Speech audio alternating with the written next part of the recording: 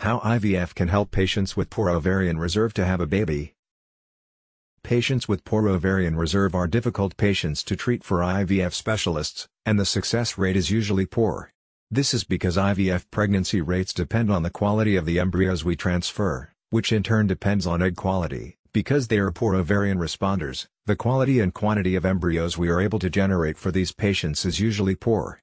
This is why it's quite challenging to help these women have a baby. You need to understand what your treatment options are, so you can follow this in an organized systematic fashion. For patients who have had a poor ovarian response in an earlier IVF cycle, the first option is to increase the dose of injections used for superovulation. It's impossible to predict whether this will improve ovarian response, but it gives you peace of mind knowing you have explored all the possible options. For these patients, we usually treat them with vitamin D and DHEA prior to starting the IVF cycle, because this can help to improve their ovarian reserve. Additional supplements such as growth hormone don't have any beneficial effect, which is why we don't use these. If the response to the increased dose of superovulation hormones doesn't help, then our next step is to a mini-stimulation protocol. This may sound paradoxical.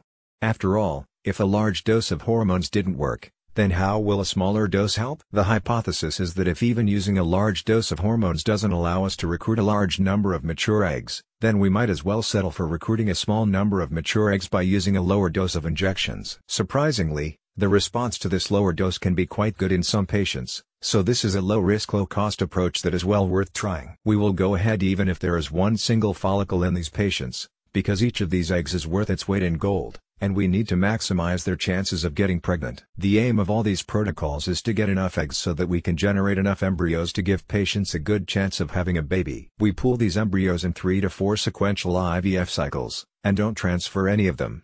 Our goal is to store at least 3-4 top-quality frozen blastocysts before we start transferring them. Ovarian reserve keeps on declining as you get older, while your frozen embryos will remain as good as new, no matter when we use them. It's true that this particular treatment plan takes quite a lot of time and can be quite expensive. This is why these challenging patients need to have realistic expectations of what IVF technology can offer them so that they have peace of mind they did their best in their quest for a baby. If everything fails, then plan B is to use donor eggs.